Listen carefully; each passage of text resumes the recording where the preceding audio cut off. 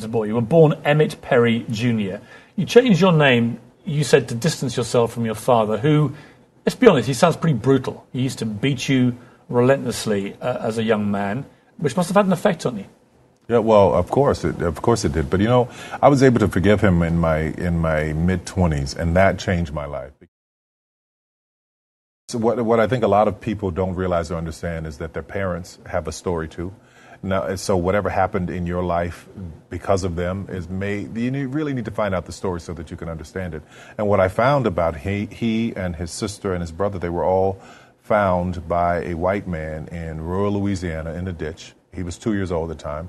He was brought to a 14-year-old woman named May to raise. Her father was bedridden, very old man, was a slave, and everything that she knew to do to get these children to behave was to beat them. She would tie them in a potato sack, hang them in a tree, and she would beat them. So that's what he knew. That's what he came from. Third grade education. How did you find this out? I found it out by asking questions, finally, of him, because I was talking to him. So he told you? He told me a lot about it. My aunt told me about it, and other people in the town, small town in Louisiana where he grew up, they told me about the story. So it helped me to understand a lot of who he is, which made it easier for me to let go and forgive him. Hard to forgive, though.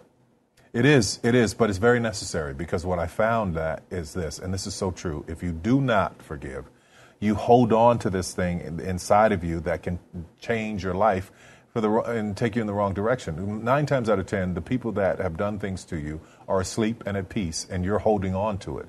And it can really, literally become sickness in your body and make you physically ill. So I think that forgiveness is beyond important.